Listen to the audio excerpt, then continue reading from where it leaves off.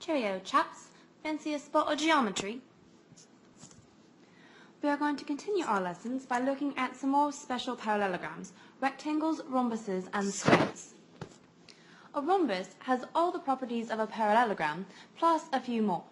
So, if a quadrilateral is a rhombus, then it has 4 congruent sides. So go ahead and draw yourself a rhombus, and then mark all the sides are congruent. Again, I will be adding in the blue pre-AP implied statements, so level does not have to write them down.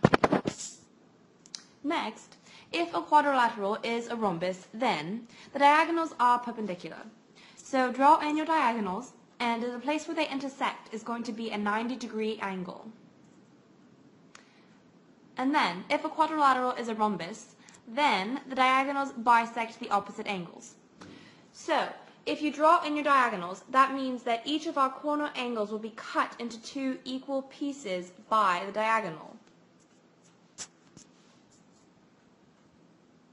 Alright, now let's give this example a try. Please pause the video and try it on your own, and then watch me do it. The following polygon is a rhombus. Find the measure of the numbered angles. So, looking at our polygon, let's think back to the rules that we just learned. Well, first, 4 congruent sides. That doesn't help us because we're only talking about angles. Next, the diagonals are perpendicular. So, in the middle, we see angles 3 and angle 4. Well, they meet at the center of they are the angles where the diagonals intersect. Therefore, we know there is a right angle right there. So I'm going to mark that. And then we also just learned that the diagonals bisect the opposite angles. So that means that our corner angles are going to be cut in half. So since 2 and 35 degrees are cut in half by the diagonal, that means they're going to be equal. So I'm going to mark them as such. The same as angle 1 and the angle adjacent to it. Now, from what we already learned, let's do the easy one first. Well, if angle 4 is a right angle, then angle 3 is also a right angle, and so we know they are both going to be 90 degrees. Next, let's look at angle 2. Like we just said, the diagonals bisect the corner angles, so angle 2 and angle 35 have to be equal, so the measure of angle 2 is 35 degrees. Now, we need to look at the measure of angle 1. How might we find that? Well, if you look, we have a triangle right here, and we know there are 180 degrees in each triangle. Since angle 3 is a right angle, we know that to find angle 1, we must only say 90 minus angle 2, which is 90 minus 35. So, the measure of angle 1 is 55 degrees. Now, let's look at angle 5 and angle 6.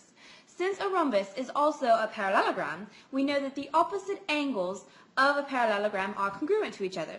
So, since angle 5 is opposite angle 2 and 35, they are congruent to each other. So, angle 2 is 35. So, 35 plus 35 equals 70. So, the measure of angle 5 is 70. We can follow the same principle for angle 6. We know that angle 1 is 55, and then the angle adjacent to it is also 55. So, the measure of angle 6 is just 55 plus 55, which is 110.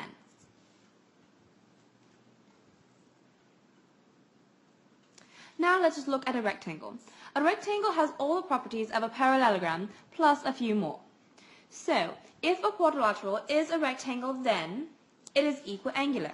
So that means all 4 angles inside the rectangle are congruent to one another. Next, if a quadrilateral is a rectangle, then the diagonals are congruent to one another.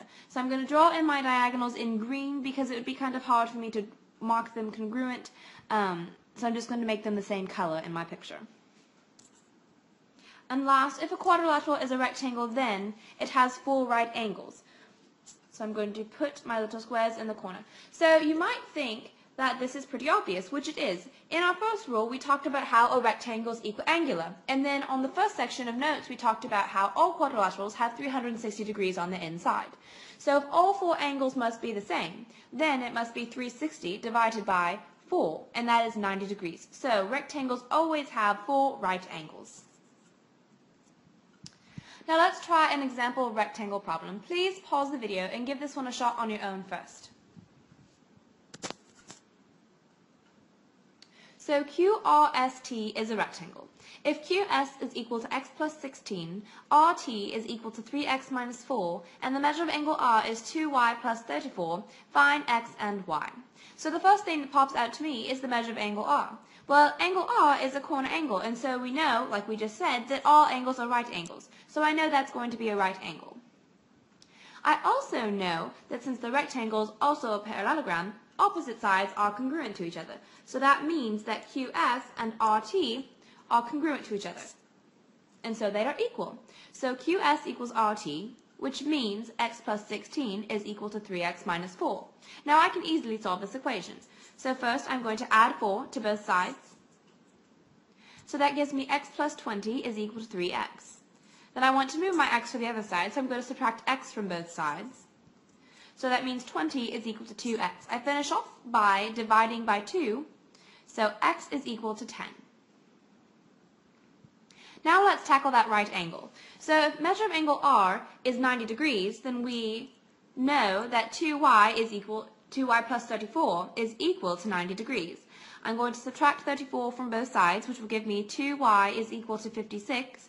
I finish off by dividing by 2, so y is going to be equal to 28.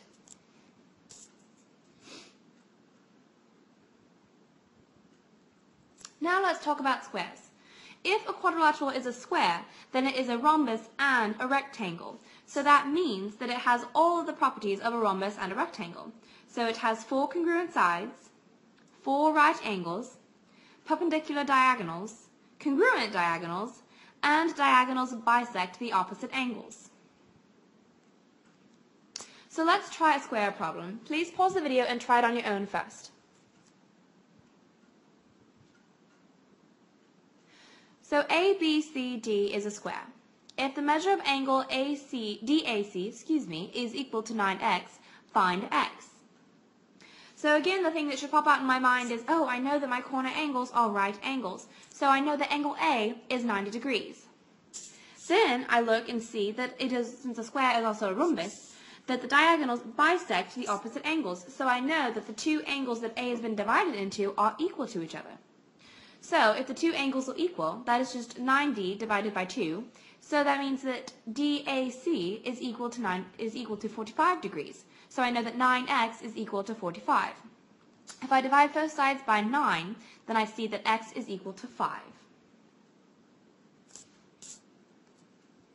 So we are learning a lot about special quadrilaterals in this unit, and some of them share properties, some of them don't, and so we're going to create this flow chart. We will fill in this whole chart between this video and the next video, but today we're just going to work on this section over here, but please do leave space for the rest of it, because I will ask you to return to it in the next video.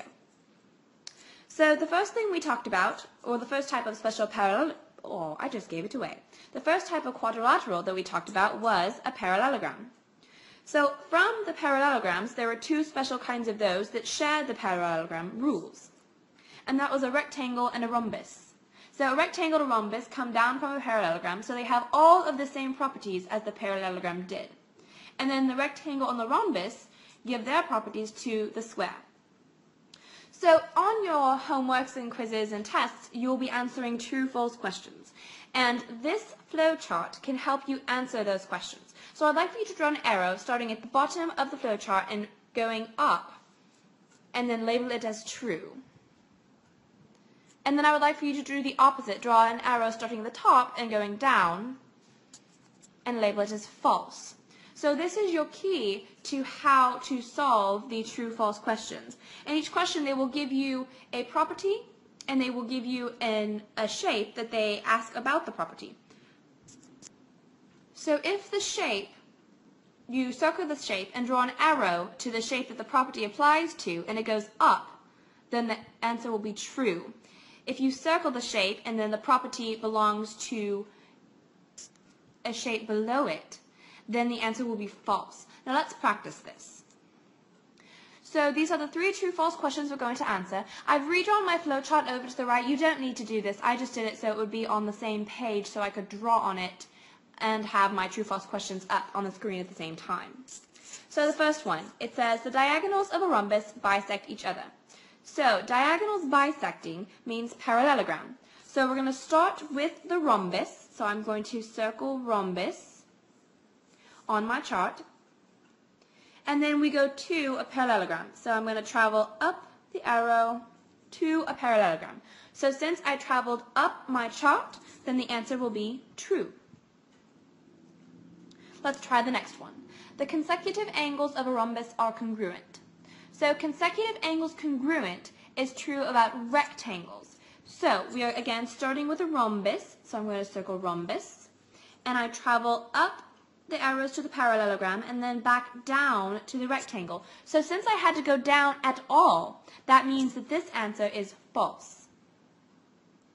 And lastly, the consecutive sides of a rhombus are congruent. Well, we know consecutive sides congruent is true about a rhombus. So a rhombus is a rhombus. Well, of course that's true.